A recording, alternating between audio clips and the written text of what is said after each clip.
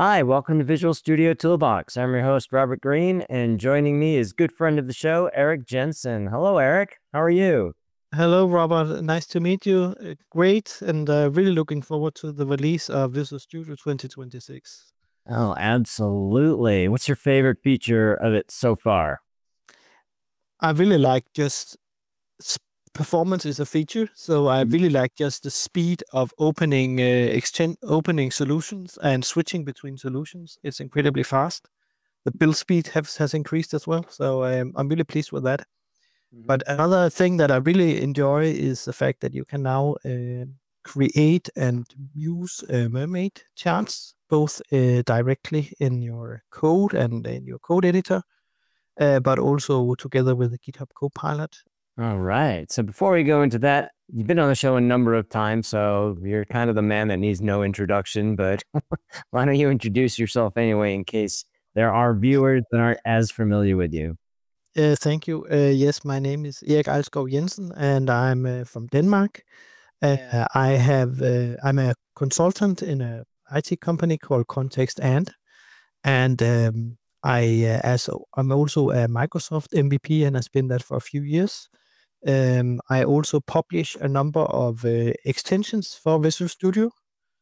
So I've been doing that since 2009, 10 approximately. So I've been following the transition from 32-bit to 64-bit and been experienced some of the pain in related to that, but we're all past that now. So things are looking good for the future. And Excellent. one of the extensions I publish is EAF Core Power Tools, Yep. and another one is the SQLite Toolbox. Yep. Uh, we've had episodes on those, and those are ones I use all the time.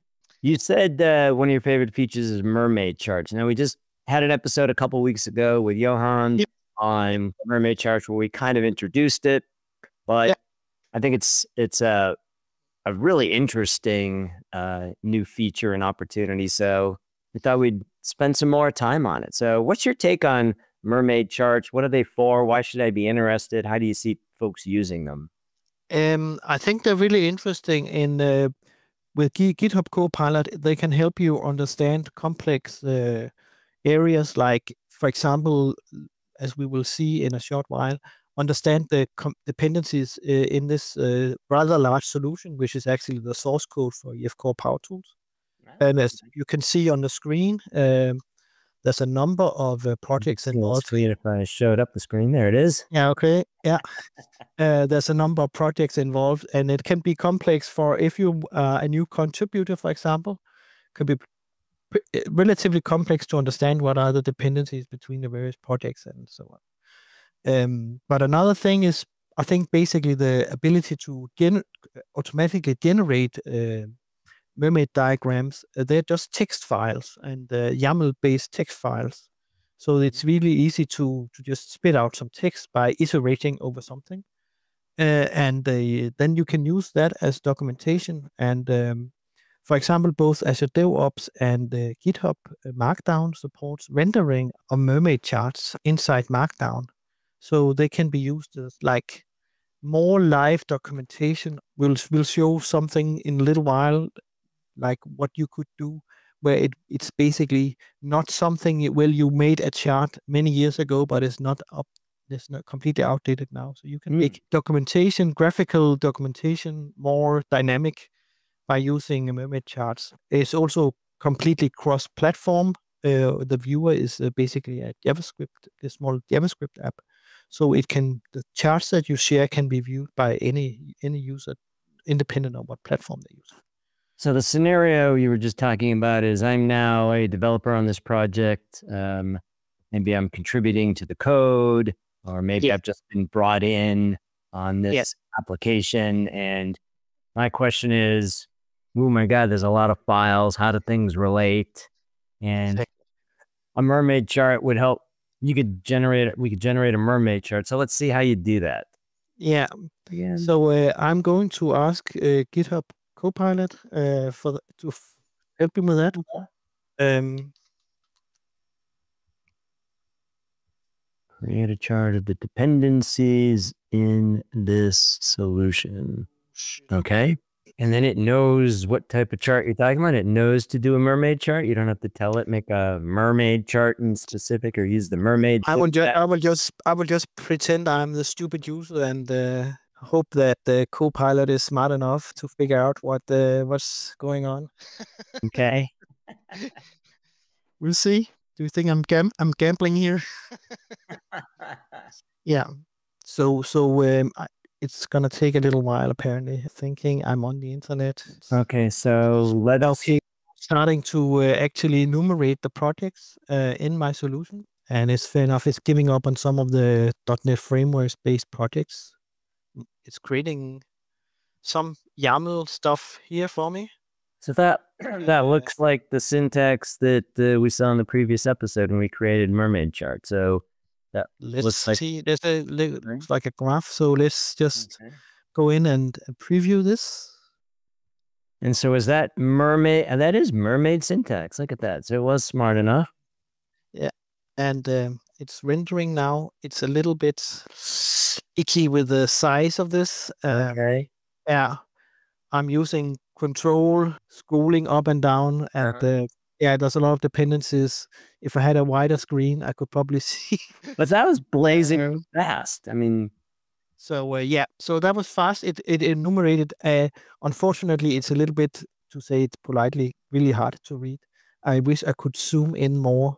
And there's also some funny stuff with the right-click menu here. I can save this as an HTML file, share it as an HTML file, but as I said before, this is actually just a markdown document. So this is something that I can include in my documentation and potentially update whenever I need to, and include in source control and share it in both GitHub and Azure DevOps repositories. But this should be able to give us some idea about the dependencies of this project. With arrows and a box representing each of the project in this rather large solution. And so those are each class files. Those are class. These are each project file in the solution, and how and how each project file references another project file. Okay. Yeah. So this is basically, as for me as a developer, in order to understand, okay, what if I go to this project, what other projects does this project depend on? I could start inspecting all the CSProj file to decipher that, but I think it's a little bit easier just to have this. And then just to review, Mermaid itself is not brand new. It's been around for a while. What's new here is the ability for Visual Studio to integrate with Copilot to create the mermaid syntax for you and then render it as a chart all inside Visual Studio. Correct. You could do this in VS 2020. You could render markdown files with, or maybe even not markdown files, but just mermaid graphs, MMD files, with a third-party extension, but now it's baked in to the product, which is really nice. And of course, Copilot understands. I didn't even have to say I want a dependency graph. It just understands what I meant when I said right.